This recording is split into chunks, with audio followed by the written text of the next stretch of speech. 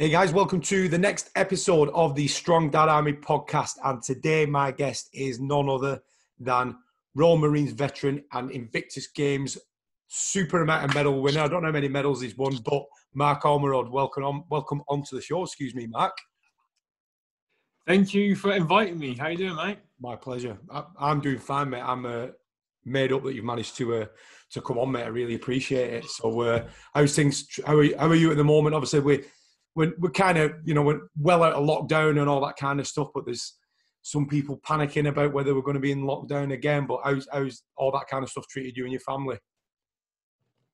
Do you know what? To be honest, mate, I just look at everything with common sense.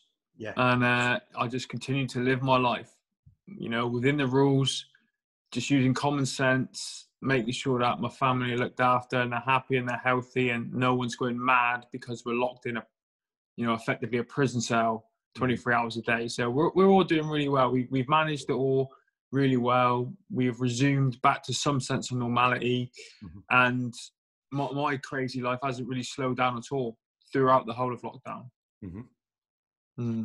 Has that been just like busy with this kind of stuff, maybe podcasts and stuff? Because I'm assuming, obviously, with being locked down, you've not necessarily, or a few months back, you didn't necessarily get to sort of travel about and so. What have you been, what have you been doing to sort of keep busy during the last few months?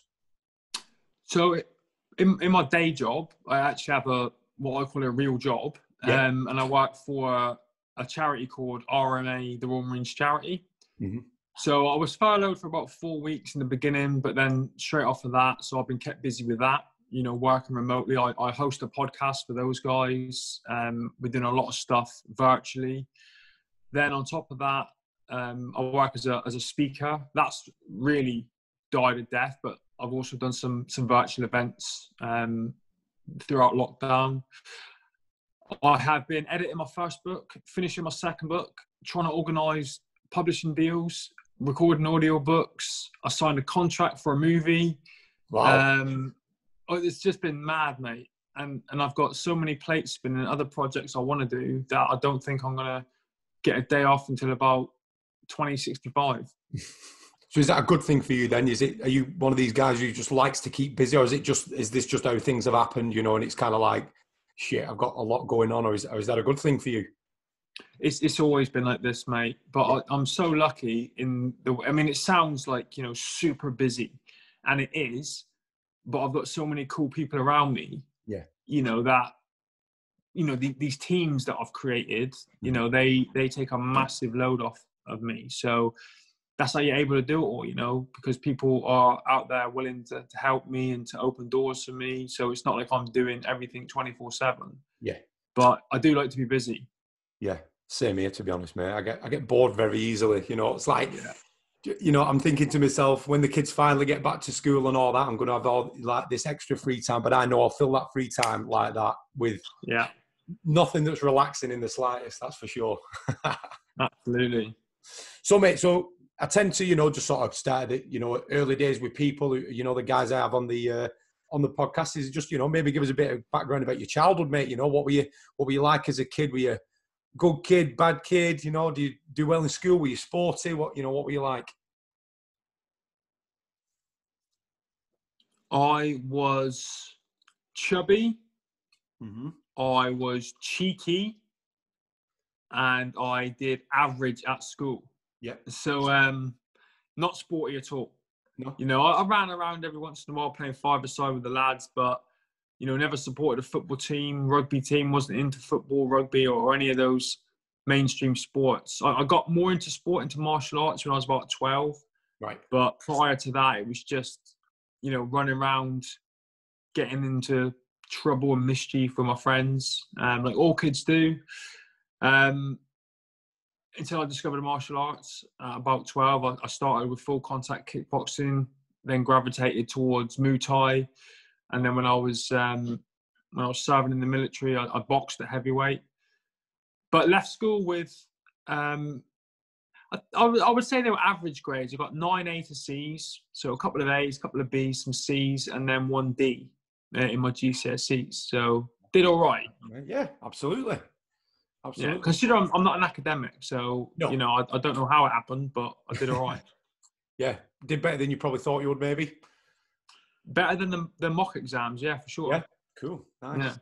nice. So I know, like I said, you know, done a little bit of research on you today, and I know, like, when you joined the Marines, I think I'm right. Now I've got this from Wikipedia, so I take everything with a pinch of salt on there. However, you joined the Marines at quite a young age, is that right? It is, yeah. Signed up at 16. Wow. Joined at 17. Yeah. Yeah, and then I finished my training at 18. Right. So how did this come about for you then? Like, with you saying, I mean, I know obviously it doesn't necessarily mean you have to be like sporty as such to join maybe the military or anything like that. But I mean, what sent you that way? Was it just sort of fate, or was it something you'd always thought about, or was it just you happened to just walk past? Maybe, I know we get some, you know, I've heard some stories about people just going past like a bit of a stand in a town centre, you know, where they're recruiting, or, you know, what pulled you in there, mate? It's a mix of things, really. You know, so I was born in the 80s, raised in the 90s. Big fan of Arnie, Stallone, Van Damme, and, you know, all these guys. So I grew up. That's what led me down the martial arts route. Do you know what I mean? All these big fancy fly kicks and muscles and being the hero. You know, the tough guy but the gentleman. And like when I started martial arts, it kind of exasperated that, and I felt more at home in that kind of role, you know, physical, pushing myself, growing, getting stronger, fitter, faster, more able to look after myself, more able to look after other people, you know, all that kind of stuff. And where I grew up, all of the guys I went to school with were about 2 years older than me. So they all finished school before I did. And a lot of them joined the army, and they went into the tank regiment that were based over in Germany at the time. And they'd come back on the weekends when I was at school, and they would be out drinking. They all had new cars on finance and all this stuff. And I thought, I want a bit of that. These guys seem to be doing all right. I'm going to go in the military. And I live in a town in a city called Plymouth, which is a huge military city. You know, there's a lot of Royal Marines around here, huge naval bases. Yeah. But I didn't actually know who the Royal Marines were. And I just thought, if you're going to join the military and be a soldier, you join the army. So I went down to the career centre, spoke to the recruiter. I was only 15 and a half at the time. And he gave me the paperwork. So I took it home to get my parents to sign it. And then my dad told me that I had an uncle who had actually served a full career, 22 years in the Royal Marines. And he had made his way from the rank of Marine, which is our equivalent of private, up to a captain by the time he left. And he only lived 20 miles up the road. So obviously I knew him. I just didn't know what his background was in his career and all that lot until I expressed an interest in it. So I went up and saw him, and he told me about life in the Royal Marines and a little bit about his career and the things he'd gotten up to and how they were different to the army and the different kind of career I could expect. So I went back to the career centre on the Monday morning and spoke to the Royal Marine recruiter, and he put in this dusty old VHS cassette into the TV video combo machine. That's how old I am. And now I just watched this video and I'm like, who the hell are these guys? You know, it was like what I watched in the movies, you know, with the Schwarzeneggers and Commando and Predator and, you know, Rambo. You know, these guys were jumping out of planes, you know, with ropes, you know, fast roping. They were walking through the jungles. They were up to their necks in water patrolling, and then they were in the Arctic living in snow holes and skiing, and, you know, speedboats flying along with guys on the back, weapons on their back, ready to go and take someone out on a beach assault. And I was like, this is what I want to do. These guys do it all. They jump out of planes from the sky. They're on the land. They're on the sea. They're in the Arctic, the desert, the jungle, the woodland. These guys go everywhere and do everything. I want a piece of that. Yeah. So I got that paperwork, took it home, got it signed, put it in, went back to school, waiting for a phone call or a letter from them while I was continuing to study for my GCSEs. And then finished the exams and got the letter saying, come and do a 3-day what they used to call it, a potential Royal Marines course at the Commander Training Centre in Impston, and we'll see, firstly, if you're ready, and secondly, if this is actually what you want to do. You know, so you go out there for 3 days, and it's just a beat down. Well, it used to be that they've stopped doing it now. They've advanced what they do and they do something different. But it used to be just 3 days of getting thrashed you know, up at 5 in the morning and all day, gym sessions, assault courses, push-ups, runs, pull-ups, just to weed out the people that either aren't physically and mentally prepared, or, you know, on the other side of the fence, to give us as potential candidates an opportunity to go, actually, this isn't for me, or no, this is perfect. This is what I expected. This is what I want to do. You know, and I was fortunate. I passed that first time, came home, and then it was just a case of, I mean, this was prior to email and stuff, so I had to wait for a physical letter. Just waiting for my training program to turn up, and they sent me a program saying, this is what you need to do, these runs on this time at this week, then you need to advance into boots, you need to be able to do this many pull-ups by this time, this is the date you're joining, February 2001. Wow. And that was it? That was all I cared about from that minute. As soon as I passed that 3-day course, I got back on the train. I only live 45 minutes from where we do our training anyway, and I just couldn't stop smiling all the way back. I'm like, that was hard, but I feel so good after those 3 days. And this sounds really nasty and a little bit sick, but it was nice watching people just drop off. You know, as the days went by, I think there was like 65 of us to start with. And then, you know, blokes just dropping off hour after hour after hour because they either couldn't take it or didn't want to do it. And then to be in that final handful of like 15 people to go, we want you, go back, start training, come and join us and see if you can do the full, which at the time was 30 weeks, felt great. And then that's all I did. I was like, this is it. I'm not failing this. This in my gut, I'm like, this is who I am. This is what I'm going to do for the rest of my life. And nothing else matters, you know? So I just went at it. Yeah. And like with you saying then about like watching these other guys drop off, it's like, I can completely get where you're coming from, because like, it's that extra boost for you, innit? Like when that happens, you see this 1 or 2 guys dropping out, then that has surely got to trigger something in your head thinking, I'm actually doing all right here, you know? And it's, you know, it's no wonder. Do you know what it's like? Do you know what it's like? You know, in that movie Highlander, yes, right? Every time someone gets their head chopped off, the guy that chopped it off, like, gets their energy and everything. It was like that. Like, every time someone dropped off, I was like, whoosh, and I'll steal their energy and I'll keep going.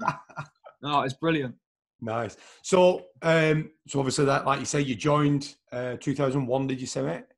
February 2001, yeah. 2001, nice. Now, I know obviously there's a big chunk in between, but how long was it until how long did you know, officially serve for? My entire career? Yeah. 10 years. 10 years, wow.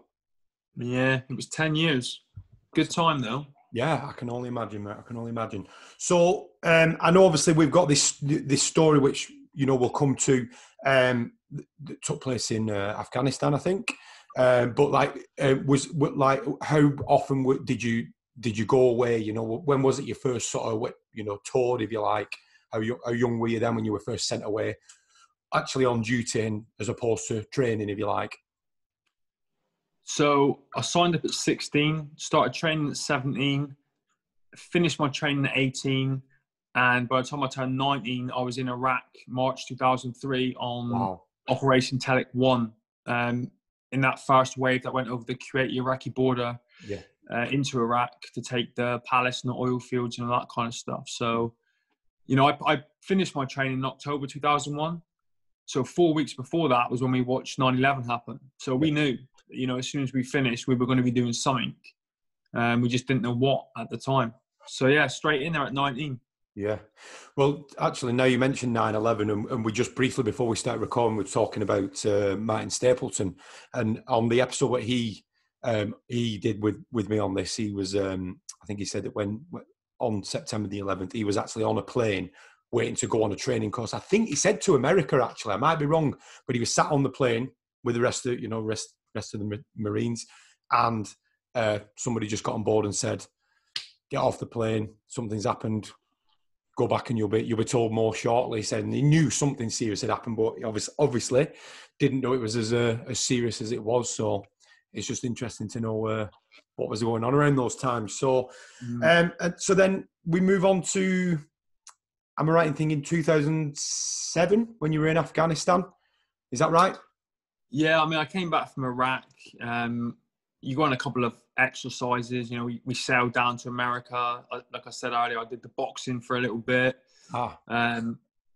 Took a bit of time out, got back amongst it, and 2007, September 2007, Afghanistan came around for Operation Herrick 7. Mm-hmm. So it was a 6-monther. Well, it should have been. Yeah. But unfortunately, Christmas Eve that year, routine foot patrol, and I stood on and detonated an improvised explosive device. This was Christmas. Yeah, not the best Christmas I ever had. I can only imagine, mate. Yeah, it was pretty rough. Right, so this was a IED, you say, yeah? And so if it's okay with you, mate, if you could maybe just, talk us through, whatever you're happy to talk about there, mate, if you don't mind. Yeah, I mean, like I said, we were halfway through the tour, and our job was to go out there patrolling a certain area of Afghanistan, the company that I was working in, and to dominate the ground, and take the fight to the enemy, look after the civilians that were there, provide some security and stability. So we were out all the time, and we're always gathering intelligence. We know where minefields are. We're trained to identify pinch points and vulnerable locations where people are likely to dig in IEDs and that kind of stuff. And we've been out loads of times, with no issues. We'd had loads of firefights with the enemy. They didn't even come close to grazing us. We just sent them packing every single time.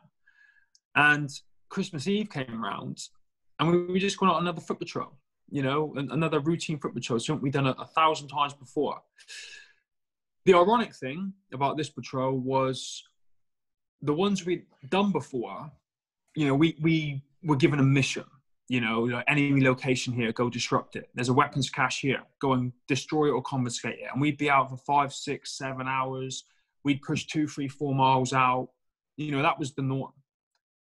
Now, this patrol, all we were told to do was, because we didn't have a lot to do, and it was Christmas, and we were looking for a bit of downtime, we knew we had to get out on the ground to maintain the momentum that we built, because you're always being watched. And if you break that momentum for any reason, then to the enemy, it's like a vulnerable time where they look to attack. Yeah, so we didn't have a mission for this patrol. It was literally 2 sections, 8 men in each section, form up at the rear entrance of the camp. Leave the camp, one go north, one go south, patrol the immediate perimeter. We got told not to push any more than 300 meters out. So like I said before, we were going 1, 2, 3, 4, 5, 6, 7, 8, 9 miles. We weren't even allowed to go more than 300 meters on this one. Right. Then when we get to the opposite side of camp, to the front entrance, just go through your drills, secure the location, close things down, get yourself in and finish up.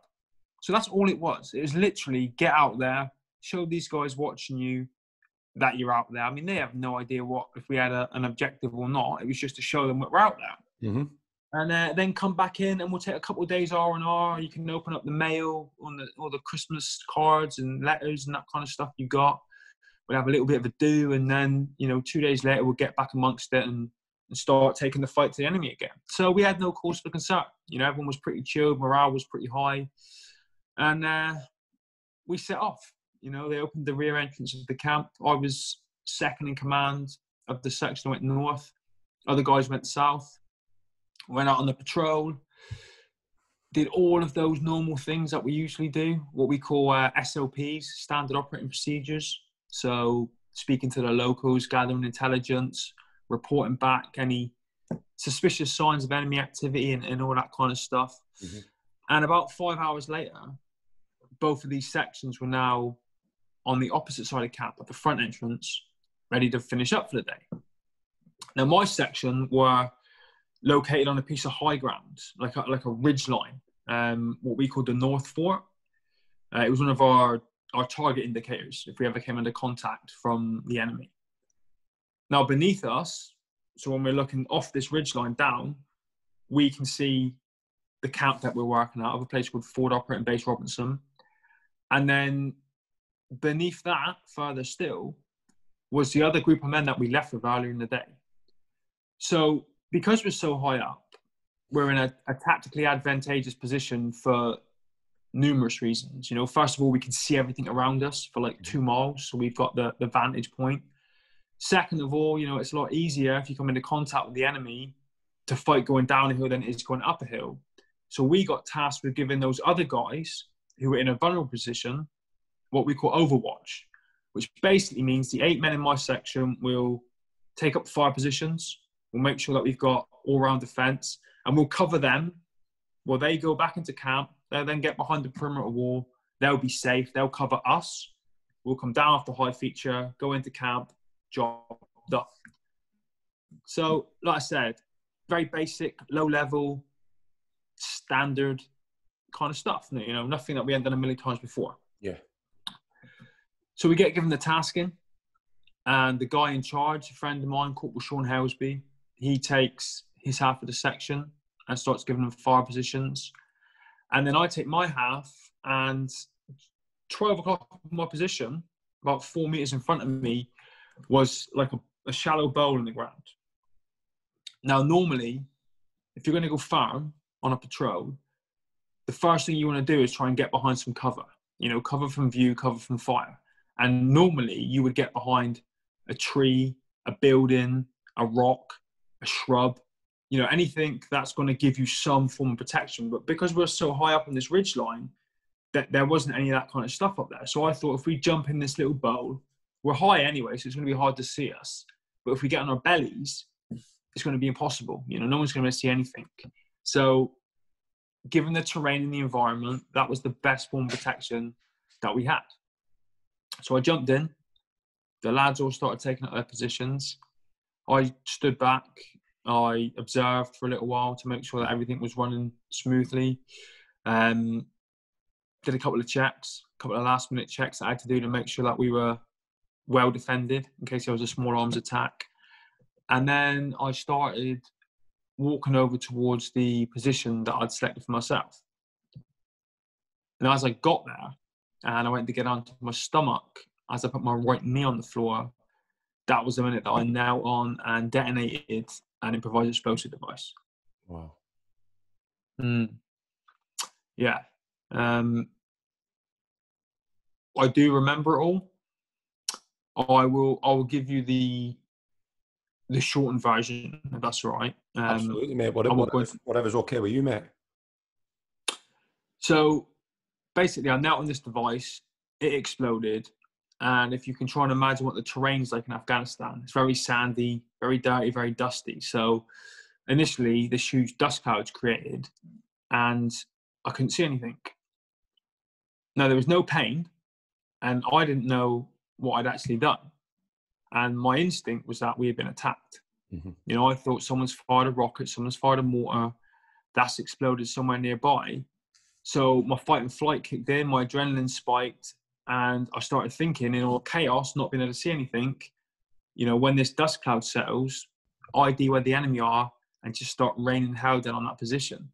Because if I can see where they are and I start shooting, then everyone else is going to see that I've found them, and they're all going to start shooting.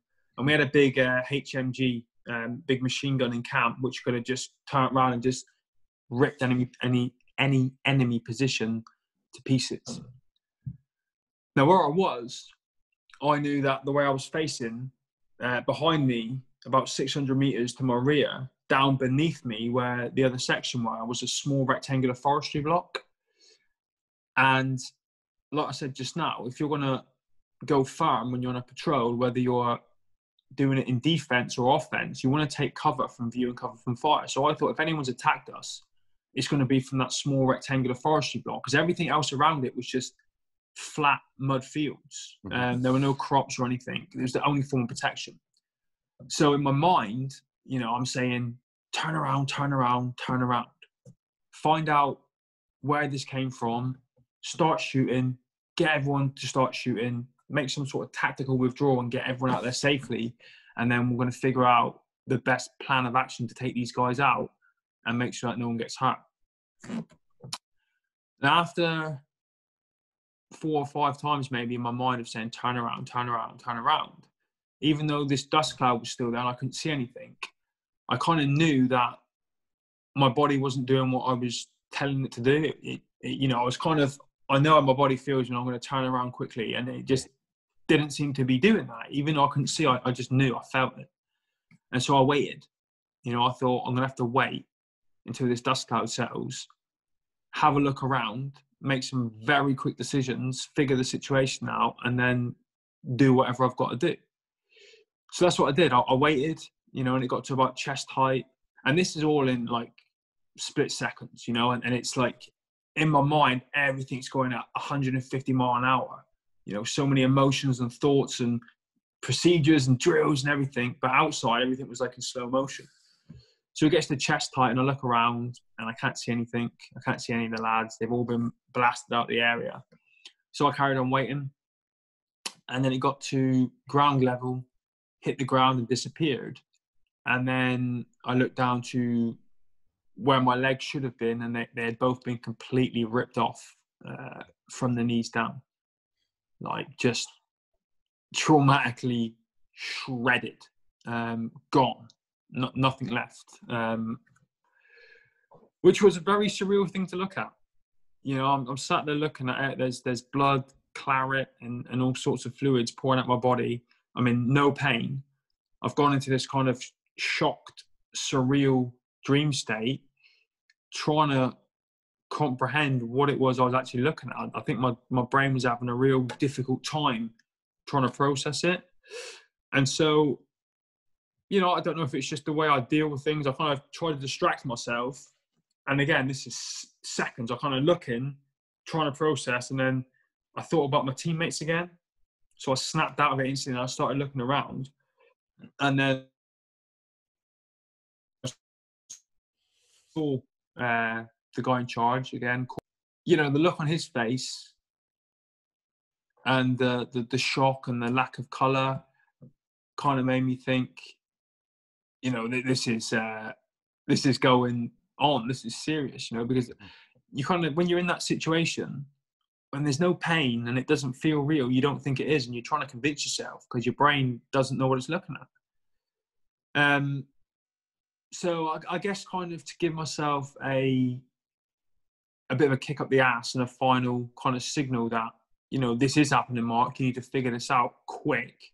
Mm-hmm. I went to look back at my legs, just to kind of see that it was real and I wasn't imagining things. And as I got to like the 3 o'clock position, when I was sweeping the floor with my eyes, I saw my arm just lying there in the sand. And from my bicep down to my wrist, the whole thing was just split open. It was like a dog chew. It was horrendous. There was no bone in it. The whole bone had been shattered. My hand was in good nick.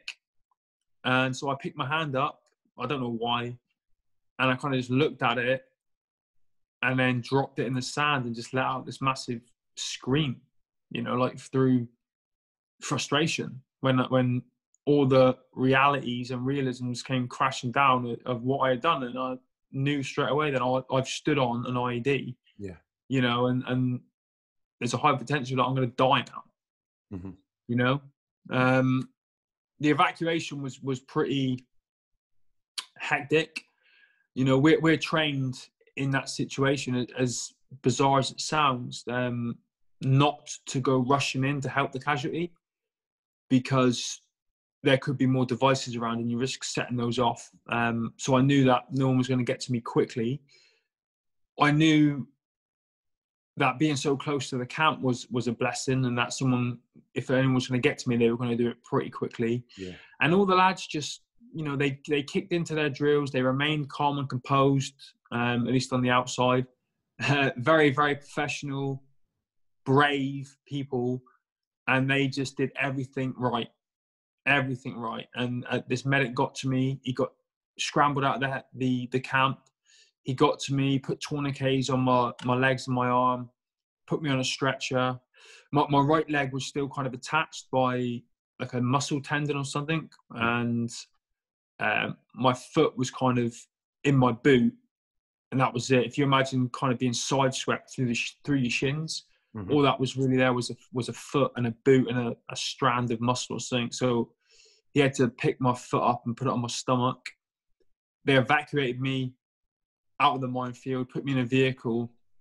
Then as the vehicle was climbing up the incline to go back into the camp where a helicopter was due to come and meet me and evacuate me, me and a doctor fell out the back of the vehicle. because it was quite a steep incline.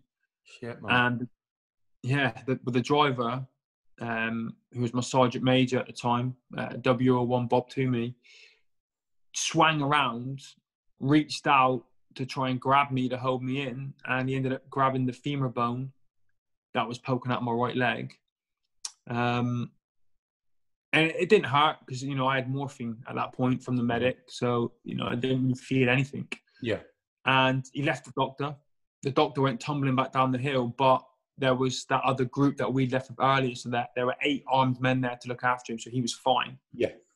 And they got me to the helicopter landing site, and the last thing I remember is the Chinook landing and the sandstorm that it created from the propeller blades, the heat of the exhaust, and then the kind of mechanical sound the tailgate makes as it drops. And then I blacked out, which was the point.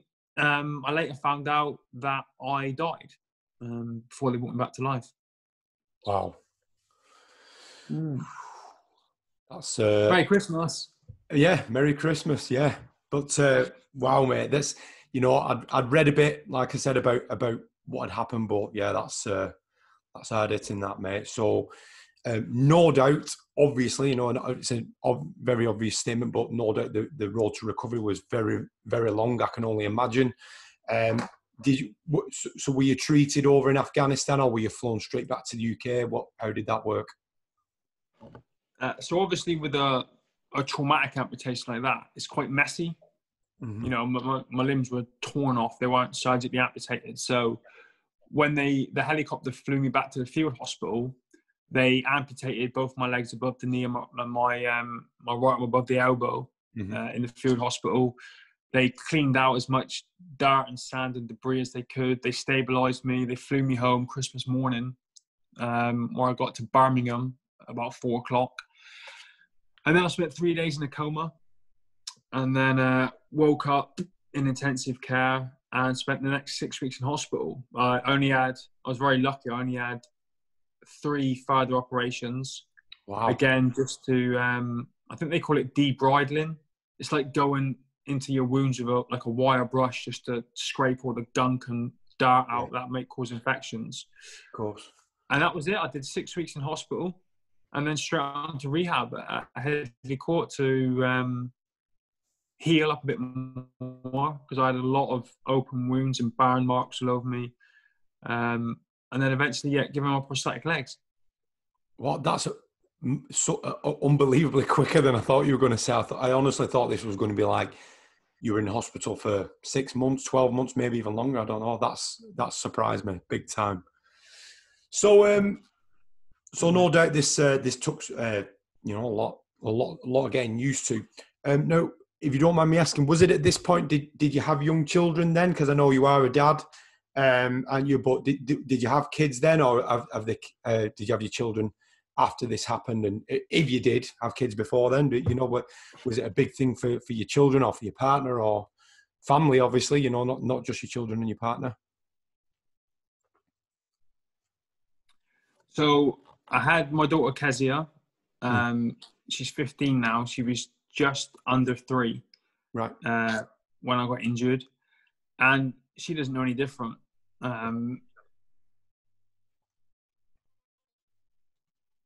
She only knows me like this. Yeah. And my other 2, Mason and Evelyn, came along after. They were born after, all the good old-fashioned way.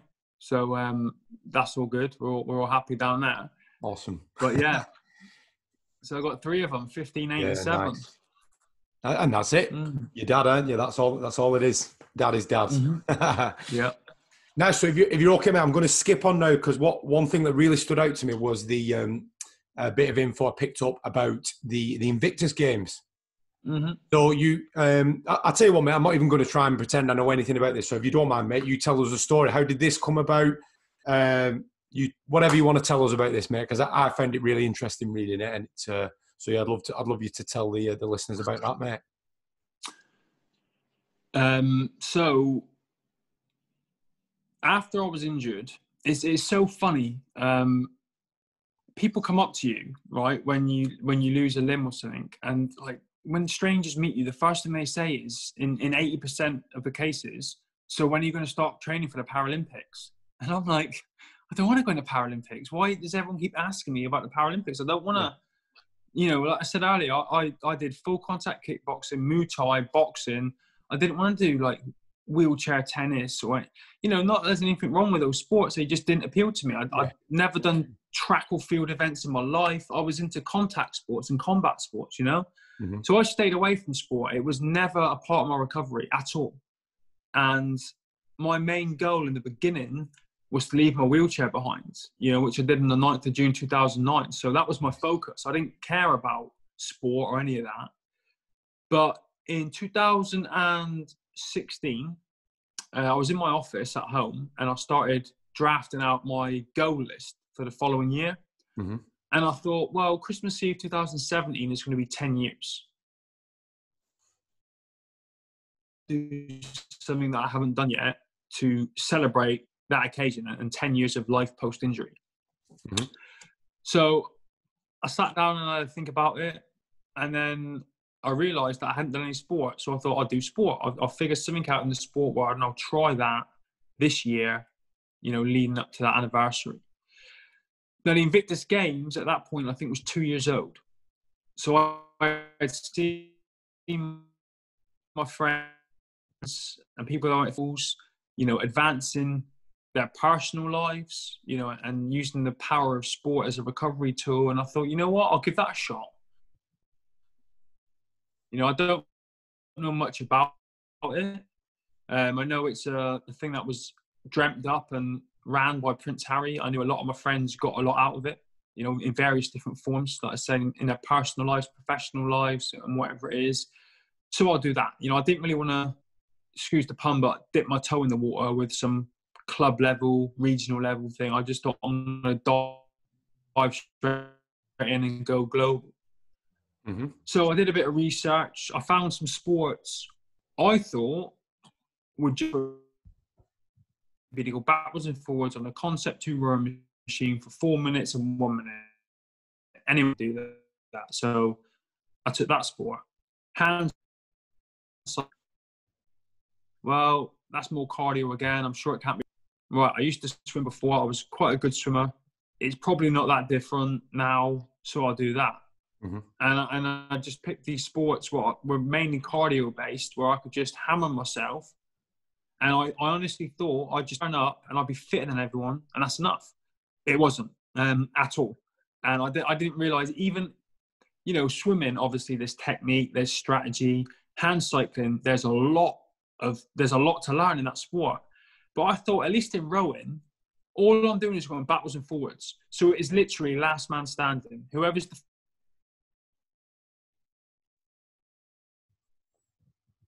and eat, there's strategy, there's little micro adjustments you've got to make you better and improve your timings and your splits and all that. And I just dived into it, mate, and just went crazy with the cardio. Nice. Yeah, and I did strength and conditioning. I was here where I am now in my garage doing cardio at 5 o'clock in the morning, 3 times a week. Yeah. Then I was doing S&C in the evenings.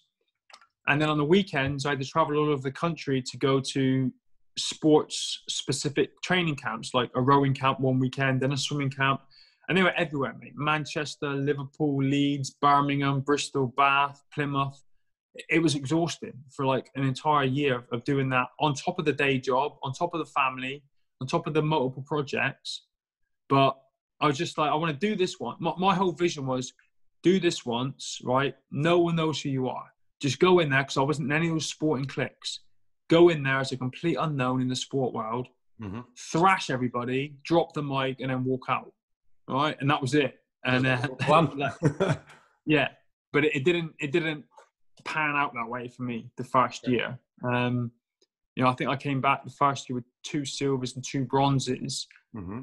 But I got the that's awesome still. Yeah, it was good, but my goal was gold. You know, I wanted gold. And I got this really cool award. They pick one team and one individual from every country and every athlete to win an award. And I managed to win that award, which is cool. Nice. So although I didn't get the gold medals, I kind of thought, well, that's a nice, you know, I'm the only person in the team that's got that, so that's kind of cool. Yeah. But when I came home, I couldn't let it lie. I was like, no, I need to get the golds. And so I got a friend of mine to make me up a picture frame. And in the frame, in the middle, there's a giant yellow Invictus flag that loads of people had signed. And then there's 2 slots at either side at the bottom with bronze medals, 2 with silver, and then there were 2 empty ones at the top. And I put it behind me, and behind the camera there is where my handbike and my rower are. And I just applied again and spent the next year training just staring at those empty gold slots that needed to be filled. And I was like, there's no way I'm not filling those slots the next year. Yeah. So I repeated the process. This time round, I learned the techniques and strategies, and I made scientific adjustments to my training, not just stupid caveman adjustments. Just go faster, just go harder, and had a better time of it. Came back with, I think that year, 4 golds, 2 bronzes, and a silver. Nice. So it's kind of cool. Awesome. That's very cool, that, mate. Very cool. Nice. So that's, I'm really interested in that, mate. Yeah. So I'm glad you shared that with us. So now I know you've mentioned that your day job, if you like, is working for the charity. So what does that involve, mate? If you don't mind telling us a bit about that. Oh, it's everything. I mean, my official title is Marketing and Communications Officer. Okay. So running social media campaigns, recording podcasts, face the camera things, updates that we do, answering all the direct messages, replying to queries. That's my official role. But in that world, you just do all sorts. So the other week I was giving presentations to the recruits about certain aspects of the charity. Then maybe I'll be supporting fundraising events. Maybe I'll organise my own fundraising events. When I go and do personal speaking jobs to corporates and stuff like that, generally I'll plug the charity there and they'll get a donation, hopefully strike up a relationship, a long-term one. So it's brilliant because it complements everything that I do and want to do in my life, and everything crosses over.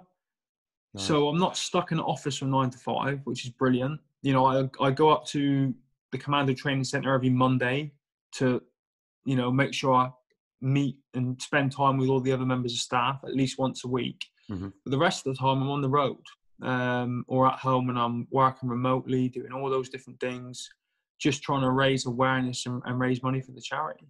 Nice. So we're almost at the end now. So one thing I like to get all my guests to do on the podcast is to show us that no matter who you are, what you've achieved, what you've been through, all that kind of stuff, we all have embarrassing stories. We all have funny stories where we might have made a bit of a tit of ourselves. So, and being a Marine, mate, I know you're going to have some of these 100%. So fire away, mate. Give us an embarrassing story if you can think of one off the top of your head. Okay. So here's one. No holds barred, by the way. Okay. So where I live in Plymouth, probably a year after I was injured, they on a big naval base here, they created a thing called Hasler Company, which started as a rehabilitation unit for Royal Marines, and then it evolved into a tri-service thing. So basically, if you get injured or become ill in the military, generally you get fixed in your unit and you go back to work. But if your injury or illness is of a nature where your career's over, you'll come down to Hasler Company, you'll rehabilitate, retrain, do all these courses, and then when you're ready, you leave. Yeah. So there was a point where all of my mates from Headley Court Rehab were down in Plymouth. And, we're military guys, we go out eating and drinking and partying and all that kind of stuff.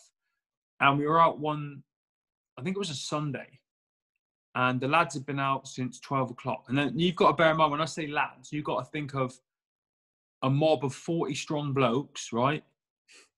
Probably about 12 legs between 40 men, right? They're in wheelchairs. They've got facial scarring. A friend of mine had his whole nose taken off, and it temporarily had one made out of masking tape, if you like. So it was honestly, if it was like I imagine what the set of The Walking Dead looks like when we went out drinking. Okay. So it was crazy, man. And they've been out since 12 o'clock, right? And I couldn't make it out until about 7. So I thought they're going to be well oiled by the time I get there. Yeah. And I'm not a good drinker anymore. So I thought I'll be all right. I wasn't. And we're in this nightclub later on. And I don't remember anything from about 10:30 at night. And I woke up at like 3 o'clock in the morning. And it's lucky because the nightclub I was in, a long time ago before I was injured, I used to work as a nightclub doorman. And so I knew all the lads there. The bloke who owns the company is a good friend of mine. So I was probably making a complete twat of myself, but, you know, I didn't get a shoe-in from any of the doormen. They actually helped me. And I woke up about 3 in the morning outside the club in a bus stop, right? So I lift my head up and I kind of open my eyes, and in front of me is my wife. She's got a little Peugeot 106. It's in a bus lane and the boot's open, right? I look to my right. One of my prosthetic legs is 10 yards down the road to the right. Oh, shit. One of them was down to the left. And one of the lads had my prosthetic arm. I'd just taken all my prosthetics off and thrown them all over the street and fell asleep in a bus stop. So they put their hands under my armpits, right? Take me to the car, put me in the car. I wake up in the morning on the landing floor of my house, naked, in the fetal position, with a kebab all down the side of my face. Nice. And my wife was nice enough to take a picture of me. Nice. To take the piss out of me forevermore. But yeah, that was probably one of the last embarrassing things I did. You know, it was quite a while ago, but no, it's yeah, it was pretty embarrassing, mate. It was pretty embarrassing. Yeah, we've all, like I said, we've all done it. We've all, you know, nobody's perfect. We've all probably gone a bit too far at times, haven't we? Oh yes. Yeah. Right, cool, man. So pretty much at the end now. So can you let the people listening, or maybe even watch on the YouTube video, where they can find you on social media, where they can maybe look a bit more into the work you do with the charity, you know, wherever they can find you, mate. If you could, Twitter, Instagram, wherever it is. So I'm all over it. Facebook, Twitter, Instagram, LinkedIn, all that kind of stuff. All my handles are at markormrod.com. ORMROD. Yep. Website www.markormrod.com. Pretty easy to find, really, online, and most of my social media is linked up to the charity anyway, so they can just follow the thread and it'll lead them to the charity there. So nice, awesome, man. I'll make sure I give everything a follow that I'm not already following. Thank you. All right, mate. Right. That's it, mate. We'll call it a day there. I massively appreciate it. I definitely know this episode's going to go down well, mate. It was a cracking episode. I really enjoyed that, mate. So thank you very much for your time again. And who knows, maybe we'll get to do it again in the future, mate. But best of luck with your podcast as well. Which, by the way, where can people check that one out? Your podcast. Where do we? What's the name of it? Where do we find it? It's called the No Limits Podcast. Okay. And it's on all good platforms. Yeah, cool. I'll check that out as soon as we finish recording, man. Awesome. Right. Cheers, Matt. Thanks for your time, mate. All right, Dan. Thanks a lot, mate. Thanks, mate.